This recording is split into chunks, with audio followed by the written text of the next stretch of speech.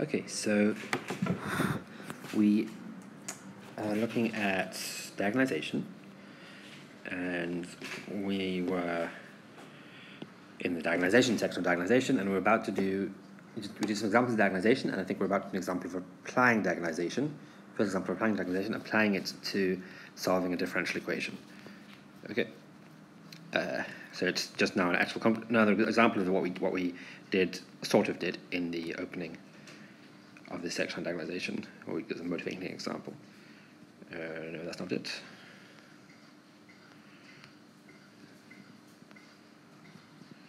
No, I'm in the wrong place. Here we go. Okay. Yeah, so we did this example. Now we're doing solve the system of differential equations. Okay. So the derivative of x1 in terms of t is x1 plus 2x2 plus 2t. The derivative of x2 in terms of t is minus x1 plus 4x2 plus t. Okay, so first of all, we're going to rewrite it as a matrix. So x now is a vector, so dx dt is this vector. And then we have times x is a vector as well, x1, x2, times by this matrix to get the 1x1 plus 2x2 in the top row and the minus x1 plus 4x2 in the second row. And then we have 2t and t added on, so you have to add on a little vector there, 2t and t. Okay, now the reason this is difficult to solve, of course, is that the derivative of x1 depends on x1 and x2, and the derivative of x2 depends on x1 as well as x2. So we want to sort of uncouple it. That's what it's called. We want to diagonalize this matrix so that we have a new variable depending just new variables where y1, derivative of y1 just depends on y1, the derivative of y2 just depends on y2, and then we convert back.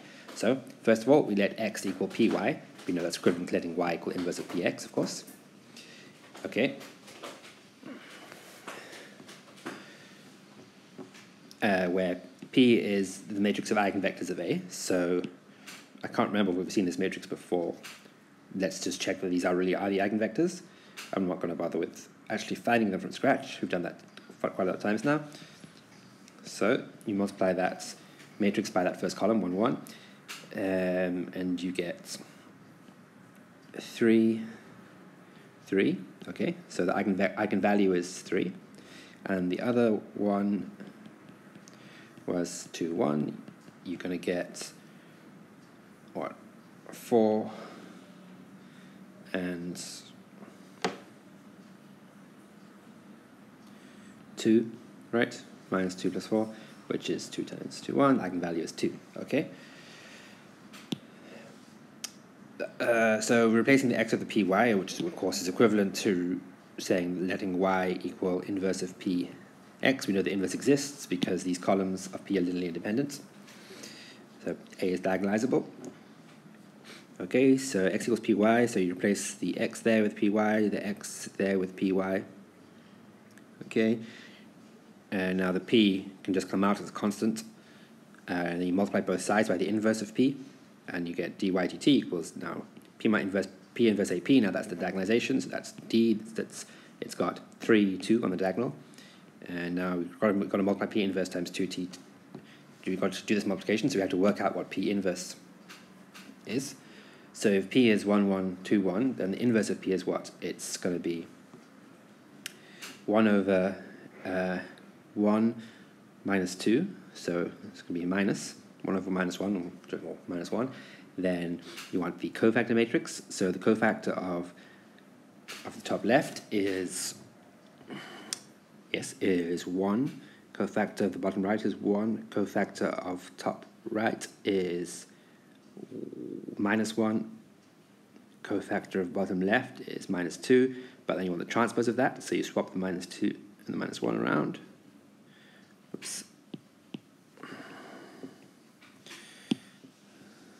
Okay, so that should be the inverse of p. Let's just check it. I'm multiplying it by p. So you're going to get 1 minus 2, and then it's all times by minus, so you're going to get, oh, since it's times by minus, let's actually do this times thing. So you can do minus, minus, and then that becomes a plus, that becomes a plus, okay? 1, okay, so we do minus 1 plus 2 is 1, minus 2 plus 2 is 0, 1 minus 1 is 0, 2 minus 1 is 1. Yes, so that is indeed the inverse. Okay, so we want to multiply that inverse by, that P inverse by 2t times t. Okay, so what do we get? We get minus 2t plus 2t, it's 0, and 2t minus t, which is t. Okay, so we now have the 0t, yep, and you have the d there. Remember, of course, because the eigenvalues were 3 and 2, the d is 3, 2 on the diagonal, and 0 is off the diagonal. Now, so we've now successfully decoupled the differential equation. So we have y1 dash equals 3y1, y2 dash equals 2y2 plus t. So we need to solve these, right? Okay, so this one is easy to solve, straightforward to solve. It's e to the 3t. This one is slightly more complicated. You're going to need integrating factor. Yes, it's the one where you use the integrating factor of e to the integral of blah, blah, blah.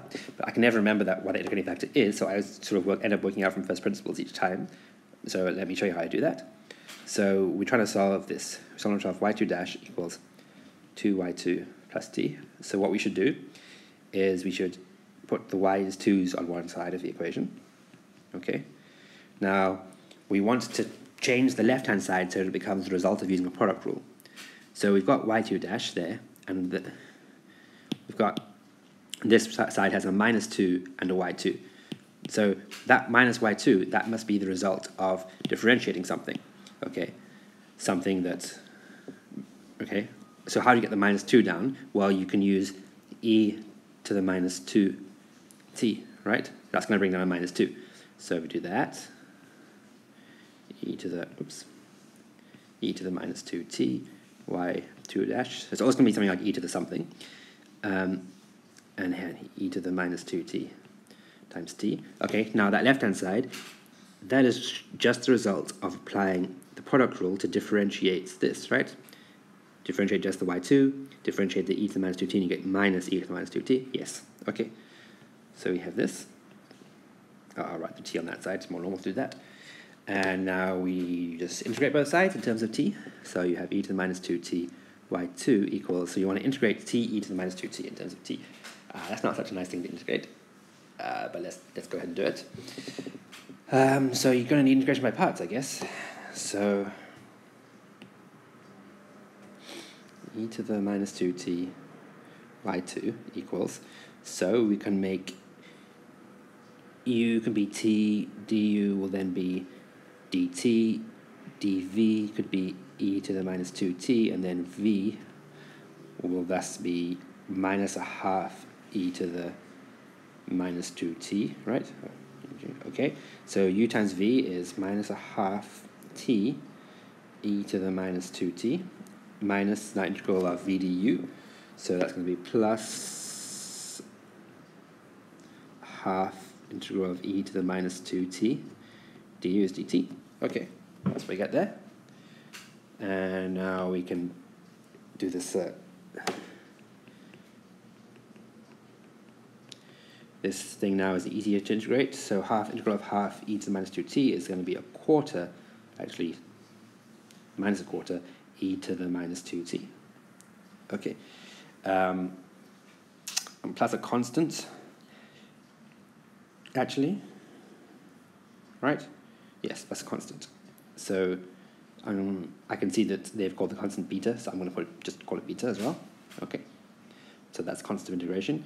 Now we want to solve for y2, so we can multiply both sides by e to the 2t. We're going to get y2 equals minus a half t minus a quarter plus b e to the minus 2t.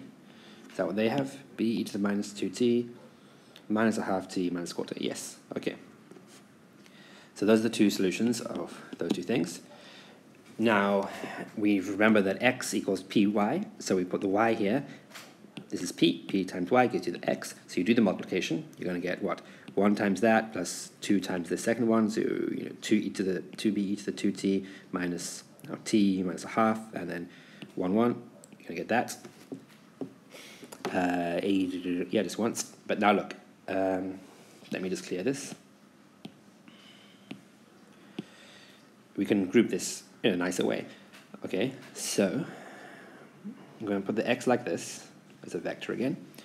Then I'm going to take terms with the alpha in it. Okay, that becomes what? It becomes 1, 1 e to the 3t. Now we'll take the term with the beta in it. That's going to be 2, 1 e to the 2t. And now we have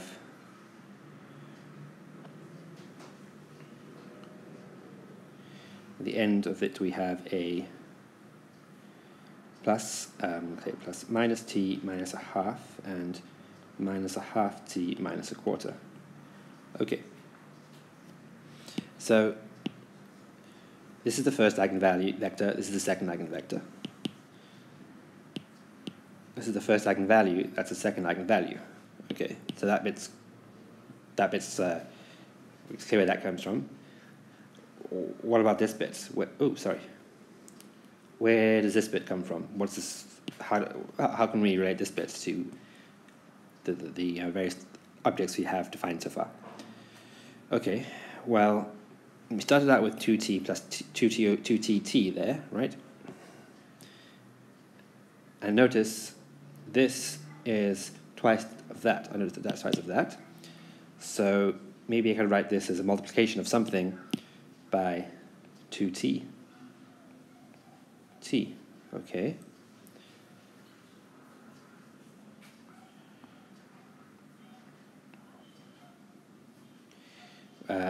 What could I multiply it by? No, is that going to work? It's not going to work because there's a half there. 2t. Maybe the 2, 1 comes from the fact that one of the eigenvectors is 2, 1. The eigenvectors were 2, 1 and 1, 1.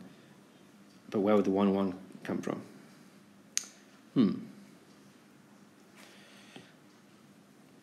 Okay. Let's see. Let me think about this. So here the y equaled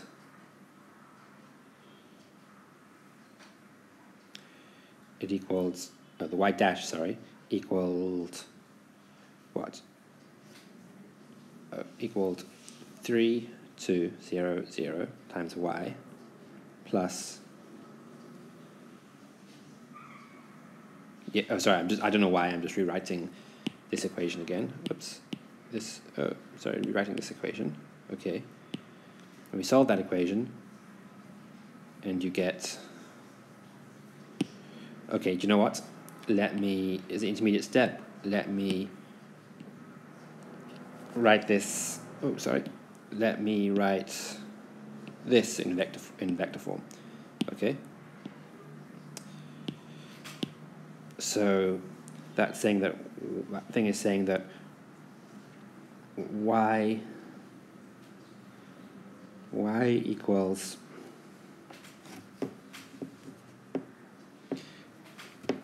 what? It equals alpha 1, 0 e to the 3t plus beta 0, 1 e to the 2t. I want more space, sorry.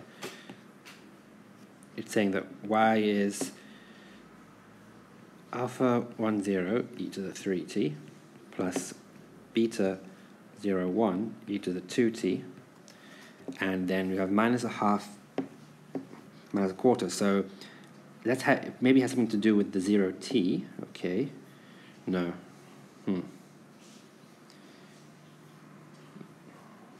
So you have minus a half. So there's nothing in the top one, and the bottom one is a 0t. I mean, so we could try. You have minus a half t minus a quarter.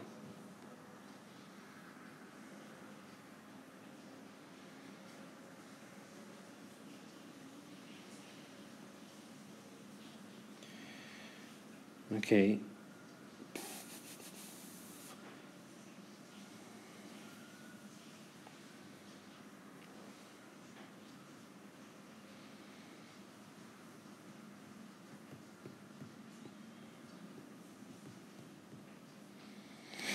I want it to have something to do with either this 0t vector or this 2t vector, which is the inverse of p times 2tt. So if I look here, I have 0t equals the inverse of p times 2tt. So that also means I would have p times 0t equals 2tt. Okay. Where can I get the minus quarter from? Where can I get this minus quarter from? In terms of the original objects of the equation.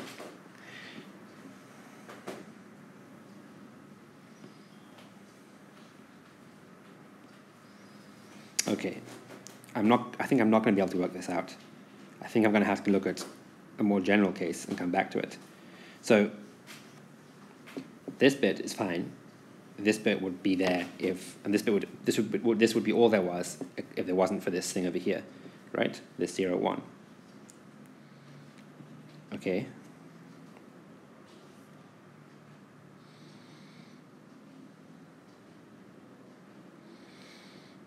Okay. Well, actually, let's start off like this. Actually, I can definitely say that this bit comes from from p multiplied by 0 and minus a half t minus a quarter, right? That's certainly the case. Okay. So now the question is, where do we get the minus half t minus a quarter from? Okay.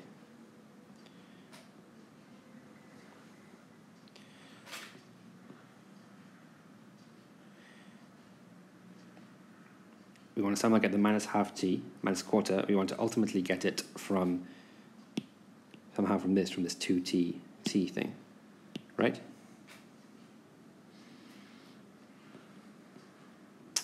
How is that going to happen?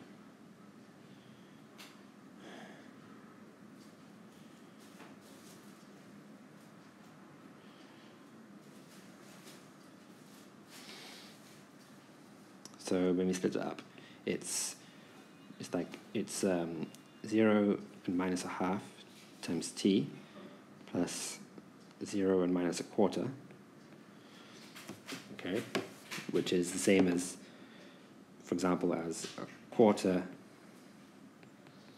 times 0 and minus 2, then t, plus 0 and minus 1. Okay.